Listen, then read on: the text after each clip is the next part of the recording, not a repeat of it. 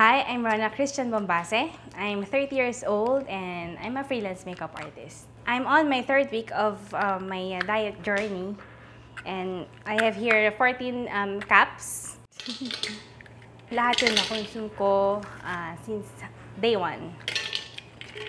Okay, yung first 2 weeks ko, actually hindi naman siya naging mahirap sa akin. Actually, nag-enjoy ako.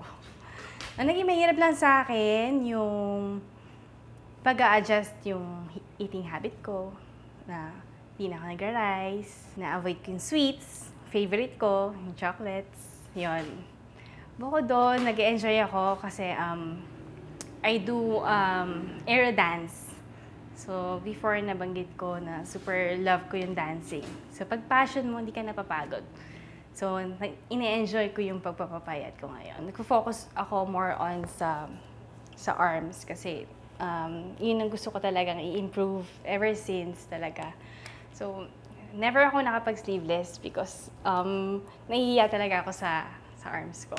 Actually, favorite ko yung coffee, pero ni-replace ko yung FitNRight sa coffee. So, morning, FitNRight.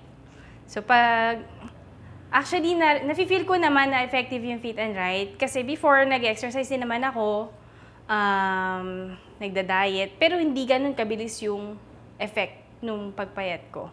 Unlike nung nagtitake ako ng FitNRight, weekly na feel ko yung damit ko maluwag na siya. Never ko naging problema ng maluwag na damit before. So ngayon, yan, problema ko na siya. Yung shorts ko maluwag, ganyan-ganyan.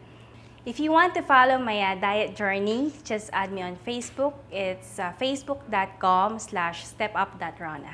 Please like our FitNRight fan page and see more of me next time. Bye!